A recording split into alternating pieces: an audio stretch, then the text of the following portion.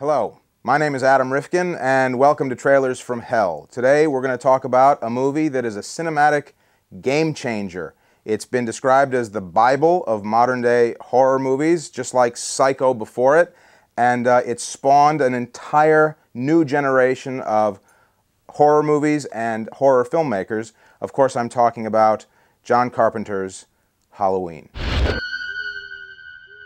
Halloween night. So I remember very vividly in 1978 when Halloween first came out. It was absolutely the talk of my junior high school.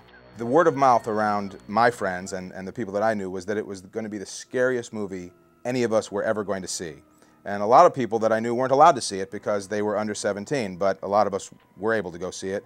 And I remember the buildup was so tremendous that I was terrified before the movie even started. And the opening title sequence where the camera just slowly pushes in on that jack-o'-lantern that we saw just right there, I was absolutely anticipating something horrifying was going to happen at any second. I went on to be thoroughly terrified by the film as well, but the anticipation was absolutely incredible. The movie was made for a very, very low budget. It was an independent film, a few $100,000.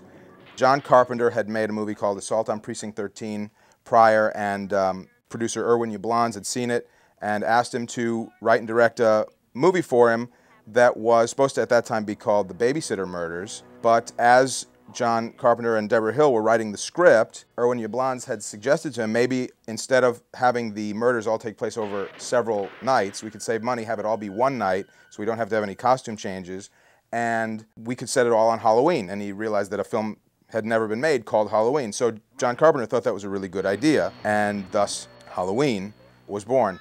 The film shares an interesting parallel because the film prior to Halloween that was sort of the high watermark for the modern day slasher film was Psycho.